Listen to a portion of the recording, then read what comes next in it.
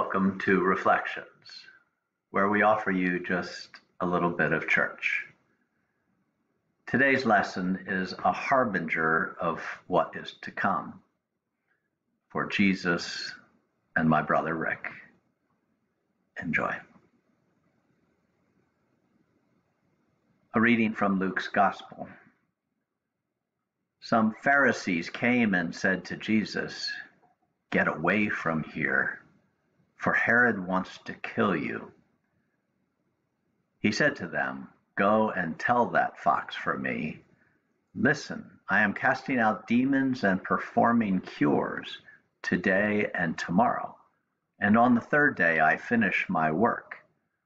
Yet today, tomorrow, and the next day I must be on my way, because it is impossible for a prophet to be killed outside of Jerusalem. Jerusalem, Jerusalem, the city that kills the prophets and stones those who are sent to it.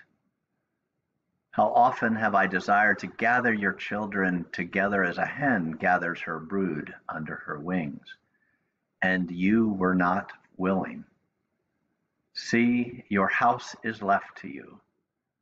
And I tell you, you will not see me until the time comes when you say, 'Blessed is the one who comes in the name of the Lord.'"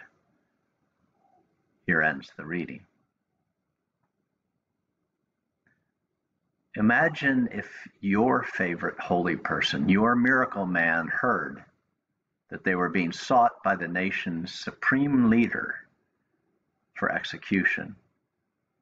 And then that prophetic friend suggested that he, like all prophets, must be killed in Jerusalem.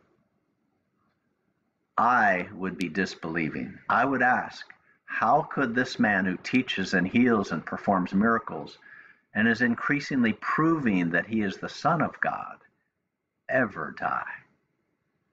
He cunningly escapes evildoers and ties the tongues of all doubters while chasing evil demons out of any who come near him. Surely the disciples must have thought, Jesus cannot die. It is easy to forget how the followers of Jesus felt during these times, because we know the rest of the story. I lost one of the great holy men of my life in December. My brother Rick was a devout Christian who expanded God's kingdom over his 69 years, teaching individuals and healing others' relationships throughout his many years of following Christ. His program of Telemachus taught intergenerational mentoring, a skill lost over the past century as young adults moved away from the buttressing of support within a multi-generational network of family and friends. His work was born of a reflection on the past and a prophetic view of the future. And as one of Rick's mentees said recently, Rick was a lot like Christ. The period of Lent is one of increasing anxiety for the disciples and for us. Christ prepares all for his fulfillment of the prophecy that he will be killed in Jerusalem. I am filled with the vision of Christ on the cross, and I wait with horror, anger, and deep sadness. It is the same feeling that I have regarding the loss of my brother, who died suddenly too.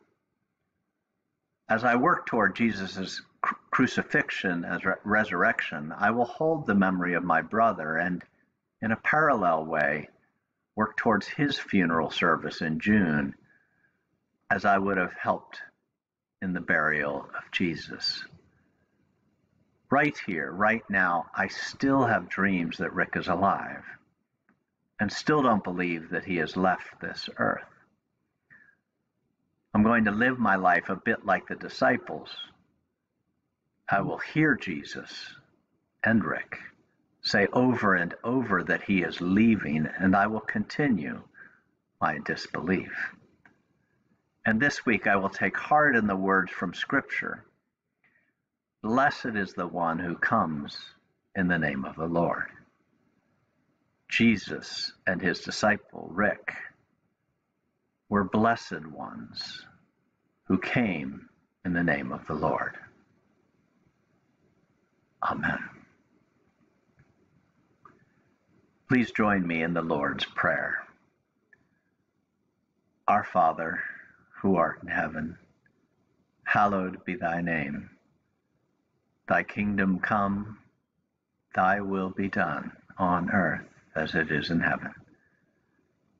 Give us this day our daily bread, and forgive us our trespasses, as we forgive those who trespass against us. And lead us not into temptation, but deliver us from evil. For thine is the kingdom and the power and the glory forever and ever. Amen. Today, I encourage you to finish the service by listening to a young girl from the show America's Got Talent. Listen to her words and imagine the disciples and you singing this to Jesus. Have a Kleenex close at hand and enjoy.